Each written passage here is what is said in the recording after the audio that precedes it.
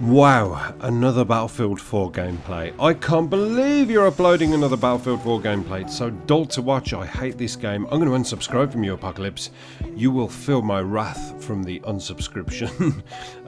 Please don't unsubscribe, for goodness sake. I'm just trying to branch out a little bit more here, you know. I know everybody's always classed me as a Call of Duty channel, which I never really wanted to be just a Call of Duty channel. I wanted to branch out into many different games, which I do play many different games, but Battlefield 4 is the game at the moment that I love, you know. I play it more than anything, so I was very widely encouraged to upload more of it, and I'm quite happy to. And to be fair, I will honestly say this: I'm actually pleased at the reaction that my Battlefield 4 videos get, because I didn't think they would do that well, because I thought everybody was just here for COD, and it seems that people are, I don't know whether people are just branching out or whether there's more Battlefield fans here than I previously expected, but I'm very happy to see that the activity's there, so that's good. That gives me a good, warm, fuzzy, tingly feeling in the pit of my stomach and the soul that's within me.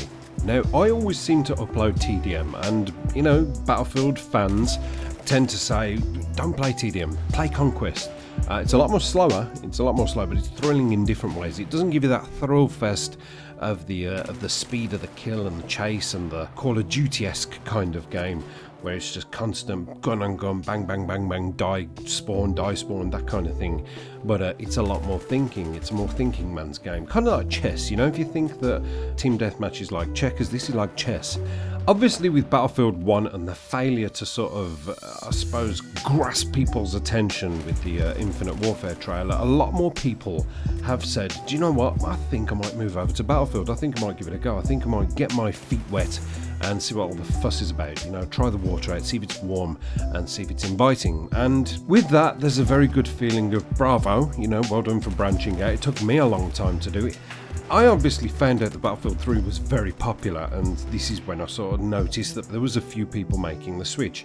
So I did this series, and I said, I'm going to do a series. I'm going to go over to Battlefield, and I'm going to dominate the game.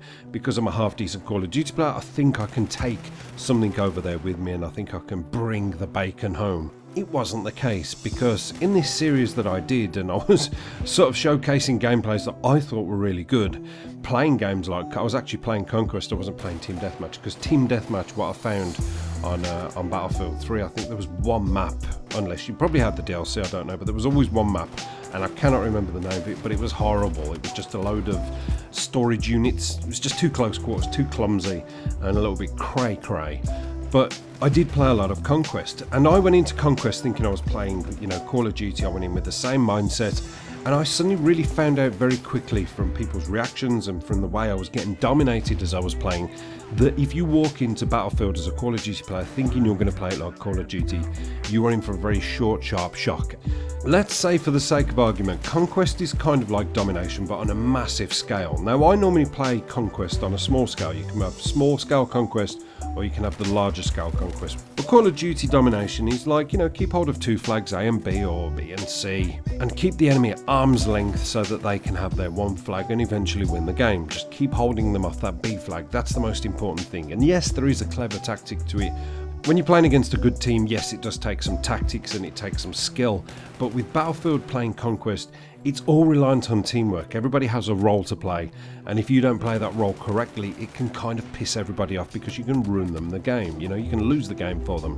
So you have to approach it a little bit more gently. You have to think a little bit more. You know, if you're running and dashing for yards and yards and what feels like almost miles, you have to stop sometimes, take a look around and figure out what's the best way to do this. You know, there's a flag there, there's an objective. I might go and take that flag over, but is there any enemy tanks nearby? Do I need to lay some mines down, lay some traps?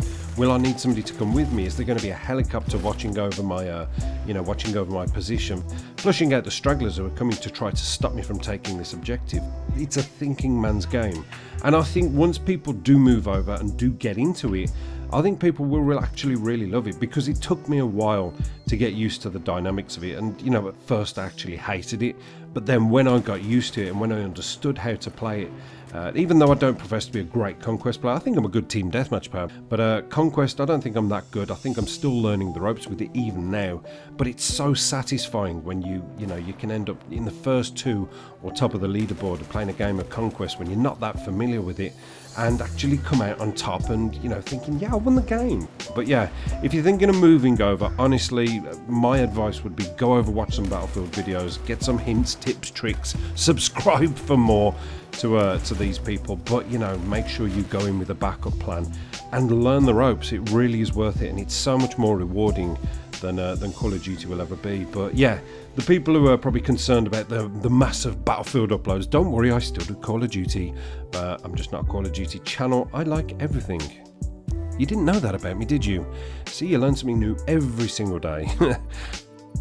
Apocalypse done.